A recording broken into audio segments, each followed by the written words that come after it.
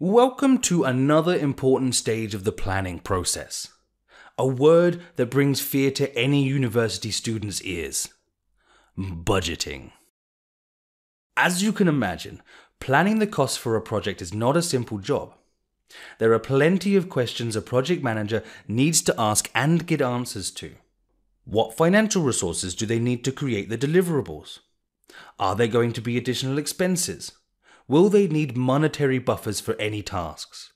When do they need the money? Where will it come from? What is the total budget? Who will control the costs? How? Plus more, obviously. But what's the best way to answer these questions? You got it. A detailed project budget. Conveniently, building one of these follows a similar process to building a project schedule. First, identify the activities that cost money from your work breakdown structure or activity list. Then, estimate the cost of each work package, task and deliverable, add buffers, and account for uncertainties. At that point, you should be ready to time the expenses. This can be done using a Gantt chart. And finally, put it all together into a project budget. But before we dive into the process of building said budget, there's something to note. Budgets are often exceeded because, just like Jimmy's timekeeping, spending habits fall prey to the optimism bias. So yet again, the project manager has to go beyond her or his natural instincts and plan a budget with sufficient breadth and depth. They must account for every part of the project that could potentially cost money and estimate how much money as accurately as humanly possible. Next lesson, we'll go through this process and see how to avoid any pitfalls. See you there, project manager. The first step of cost planning is identifying all cost-generating activities. I'm sure you don't need to be told at this point that if anything is missed, then it will immediately affect the project budget.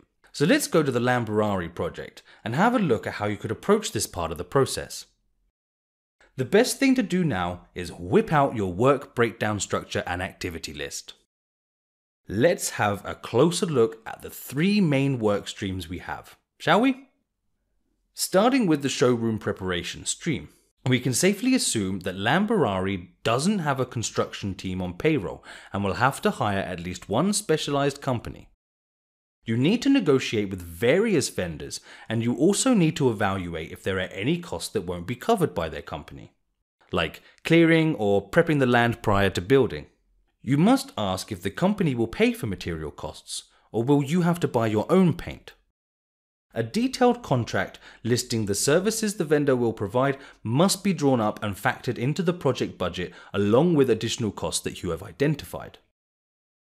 Regarding car preparation, Lamborghini's core business is producing cars, so there will be no financial payments for the production.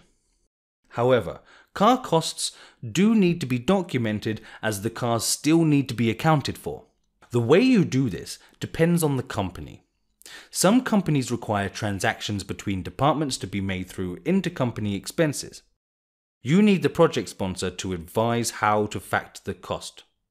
Of course, the internal structure of the company plays a big part here, so communicating with the appropriate people is paramount. Not only that, but you have to identify all related activities that generate cost. Delivery, car testing, insurance, things like that. Now, on to staff preparation. Working with the HR department is crucial here. You need to establish how many staff members are needed, what jobs they will have, what costs will be incurred for recruitment. Will Lamborghini use their own HR department, or will they pay for services of an HR company? And then you need to consider training. Will you train internally or hire a company again? Will you interview and train on site, or rent an external training center? There is plenty to think about here. But if you have built a detailed and extensive activity list, then identifying which ones incur costs should be a lot easier. Bear in mind, however, that the cost planning may bring to light tasks that you did not think of while planning the project schedule. Alright, Now that we have an extensive list of all our activities that will incur costs, it's time to estimate what those costs will be. Non-straightforward processes can rear their head here. Some tasks, like buy paint, are simple to estimate, and tasks which you may have estimated during a previous project, like using a particular HR company, can be worked out with little resistance. However, with other items, you may have to combine the information you have available with professional estimations from your team. Sometimes you have to negotiate with vendors too. No doubt, some of these can take days or even weeks if many different people need to be contacted. As mentioned, using information from past projects or activities by the organization is a very useful tactic at this stage in particular. And of course, don't forget about the optimism bias and adding buffers.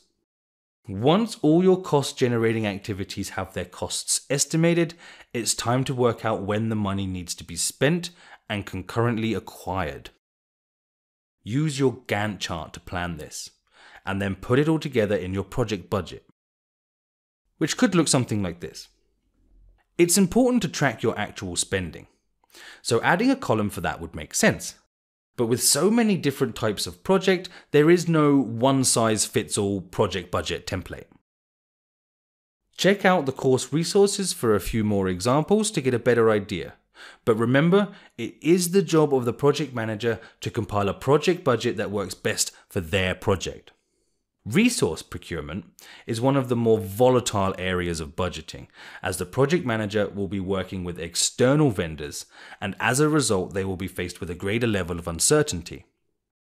Next lesson, we're going to talk about what the project manager may be faced with when procuring resources and how they can better prepare themselves. See you there. It's often the case that an organization will not have the required resources that a project needs. Therefore, the project manager here has the responsibility to procure what they need externally. By this point, they should be very familiar with the details of the contract in order to properly assess the costs and the risks of any transaction. They must be aware of timelines, due dates, and quality levels of all resources they are procuring. There are three main types of contract that we will run through now. It is up to the project manager to find the best contract because it's their main tool for keeping track of vendor work and behavior.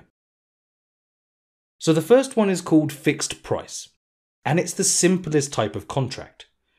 The vendor commits to doing the work for a set amount within a certain time frame. The pros of this is that any additional spending will be taken on by the vendor. No risk for you. Perfect. Or is it? You see that they are aware that with this kind of contract, if the costs are higher than expected, then they will incur losses. Therefore, there is a chance they will put a big buffer on the initial price. Or if they find that costs are getting too high, they may try to decrease the scope or the quality in order to compensate. So know that this is beneficial to use when the scope is clear to all parties. But a good analysis is important prior to making agreements. The second type is called cost plus. This is where the buyer agrees to pay any cost incurred by the vendor performing the work. This can be a fixed additional fee, a variable fee, or a mix of the two. Either way, it gives the buyer the flexibility to adapt the spending in accordance with the work being done. But with that comes the risk of covering all extra costs, along with the chance that the vendor may keep the work going longer than needed, or adding extra items to the to-do list. This contract makes more sense if the scope is not easy to define, but proper controls need to be put in place to ensure money is only spent on things essential for the project. A fancy new haircut for the vendor doesn't fall into this category. The third type of contract is called time and materials, and it's a mixture of fixed price and cost plus. It's where the vendor charges the buyer an hourly or daily rate. For example, when consultants or technicians charge per day for their services. It's another good contract to jump into when the scope is not clear, and the work is more labour-based than material-based. It runs a similar risk to the cost plus contract, but that just means the same countermeasures can be taken. Well, there we have 3 types of contract, but there can be many variations, and of course they can all be tailor-made. The project manager could add incentives for the vendor to complete work faster or to a better quality. The contract can even include inflation if the project spans a long time. The project manager must have a good understanding of all risks and benefits that each agreement can have. Then define the most convenient approach for the project, the stakeholders, and of course for the vendor themselves to agree. Awesome. So that's how the project manager can deal with the financial side of things. But what about the non-financial resources? Well, join us next lesson where we'll talk about human resources. See you there.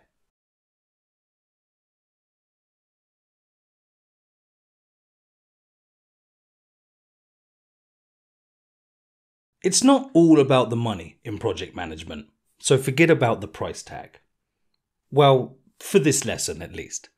Because here we're going to discuss the non-financial resources that will be needed for a project. Primarily, non-financial resources are humans, so that's what we're going to focus on now, human resources. Right, let's cut to the chase. It's time for another analysis. There are 4 parts to it. First, you define the type of resources. Then, you estimate how much time you will need. Thirdly, you validate the availability of the people you need. And lastly, you assign roles and responsibilities to them. As project manager, the first thing you should do is take your work breakdown structure as you have before and understand what kind of support is needed to execute the project. Whether the experts you need are external or already employed in the organization, this is the time to identify them. One thing to note is that management effort should also be accounted for. Many make the mistake that management are available by default. But if your analysts have worked to the bone to finish their work by the deadline only to have the management approval delayed because you haven't allocated the 2 days needed to check the work, then not only will you have some unhappy analysts, but you have also pushed back your entire project. Managers are busy people, and they will not always have the time in their schedule, unless you plan for it. The second part of the process is the estimations. You need to estimate the time each expert needs to dedicate to complete each of the activities. And don't forget your optimism bias and adding buffers. The tactics and charts we have used so far translate nicely to this area too. The next 2 parts we will cover in the next lessons, as they get a little more complex. After all, we are dealing with people who have varying schedules and workloads. So I'll see you there. Now that you've worked out who you need, and how much time they need to dedicate to your magnificent project, you must work out when they can give you their time. The first thing you should do is create a schedule using a simple template. Just detail who needs to do what and when. Of course, you need to keep your calendar at hand for this part. It's important to keep track of employees' schedules. You also need to obtain confirmation from their department heads, as there is a chance they will need them at certain times or refuse outright to let you have them, in which case you will need to work with the project sponsor to find an alternative plan. You also mustn't forget to check their personal availability, including any planned holidays. You can't expect people to send you important emails while they're enjoying their time at the beach. Let's go back to the showroom example. I'll zoom in to the work stream for the development of the software for the interactive displays of your showroom. This is how creating a schedule works. First, we add columns for the name of the task, the person responsible, and the expected duration. Then, we add a calendar with the month and weekdays. Do not forget to check for holidays and mark them. For example, in the US, the 4th of July is a national holiday. After that, we can mark the days or weeks when the person is not available to work on the project tasks. Finally, For an extra level of detail, you can add the amount of time that the person responsible can dedicate to the project tasks in each cell. And yes, this is quite similar to our favourite, the Gantt chart. So after we filled in the details, we can see in this workstream there are two developers, Steve and Terry. John, on the other hand, is responsible for the whole IT delivery and will be managing and coordinating their work. Monica has been appointed to do software testing, and every few days she will need to test the created software and provide feedback. This shouldn't be a problem to manage with this schedule, but we'll admit that it's not the most high-level way of organising it, especially with large numbers of employees. A good idea is to clearly define everyone's roles and responsibilities. So that's what we'll do in the next lesson. Our last step is to define the roles and the responsibilities of all project team members. Having an easy to follow list of everyone involved in the project and their responsibilities is incredibly useful and will make the project run much more smoothly. I will now show you two fantastic tools used for documenting roles and responsibilities. The first one is a simple list like this one.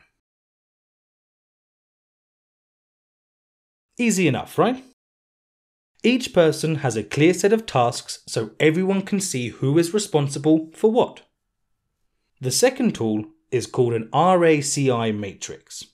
It is slightly more complex, but it's easier to see who is involved with a particular task. According to the matrix, there are 4 roles for each task: R, A, C, and I. The first is responsible, the person who is directly responsible for doing the work. Second is accountable, the person responsible for meeting the overall goal of the activity, with the project manager being accountable for most things. Third, we have consulted, the person who provides information, expertise, or support for an activity. The fourth is informed, the person who needs to be informed on the progress of an activity, such as the project sponsor who must be kept up to date with the project health. Each tool has its benefits. The first being a high-level look, which is very practical and quick to create. It is people-orientated and shows who does what. The RACI, on the other hand, is perhaps a more formal document, but it highlights the tasks and shows much more information about who is involved in a particular activity or workstream. As always, the project manager must pick the method that best suits their project, type of tasks, and people involved. It could be one or the other, or a mixture of the two. Now, there is just one more thing that can affect the trio of constraints: quality checks. Whatever the goal of the project, it must reach quality standards. So we're going to look in the next lesson at how the project manager will define these standards and how they're kept throughout the project. I'll see you there.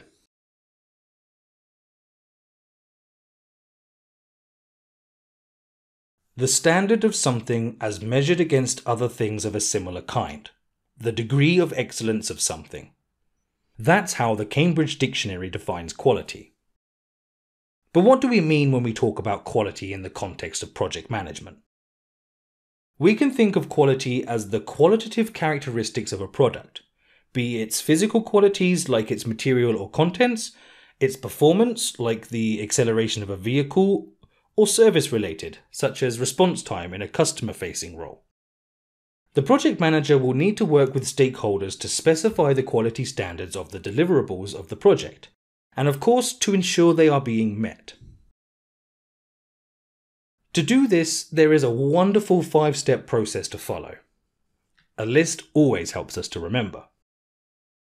So first, the project manager and the stakeholders must define the quality standards and requirements, adhering to any laws and regulations. For example, building a bridge will require different quality standards than building a website. A bridge would need rigorous strength testing, specific materials, and special construction methods. While a website would require all coding to be accurate, copy to be proofread, no broken links, and hopefully an aesthetically pleasing design. Of course, the project manager needs to identify and factor all criteria that the deliverables need to meet and how the specific project work must be executed to ensure standards are met. However, depending on the project manager may need a department or external company to take responsibility for quality aspects. This will, without a doubt, involve non-straightforward tasks, as there will be multiple people to engage with and approvals to be collected before standards can be finalized. The second part of the process focuses on setting the actual and actionable targets for the criteria identified during step 1. Let's have a look at a few different fields and see how targets are set. Field number 1, construction. As you can imagine, most of the numerous quality standards are set by regulation and therefore require special expertise to be properly managed.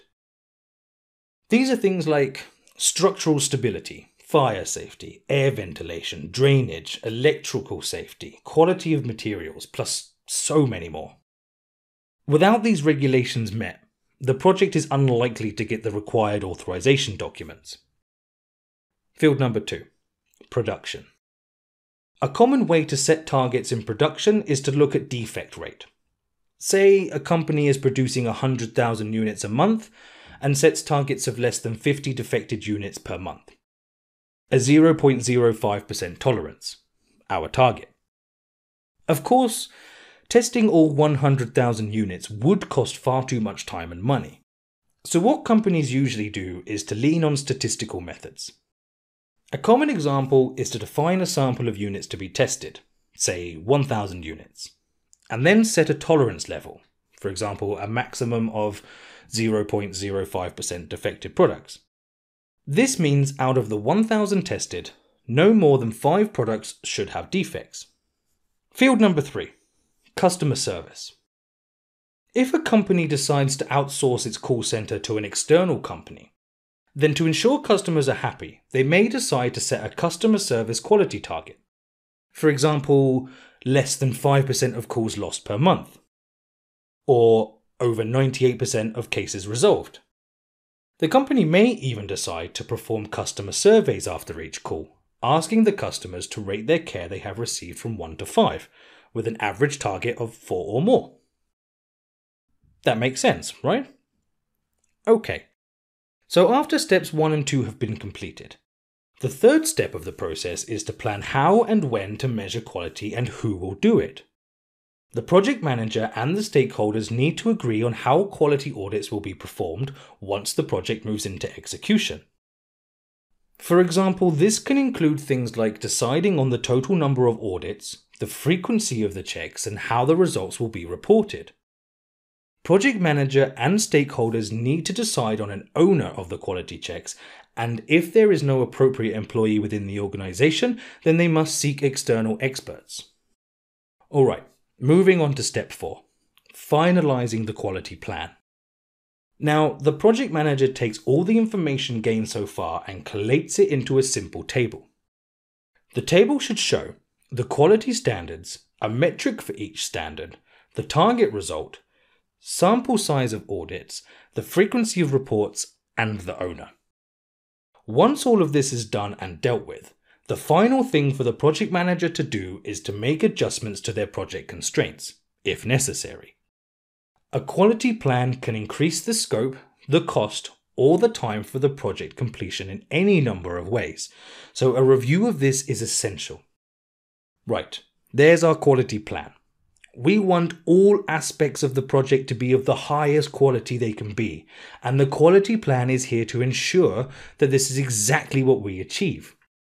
Excellent. Now that we've tackled quality, resources, timing, and scope, it seems that we've covered everything, right? Well, as Murphy's Law says, anything that can go wrong will. So the next crucial thing to talk about is how a project manager identifies risks and plans for their prevention or resolution. See you there.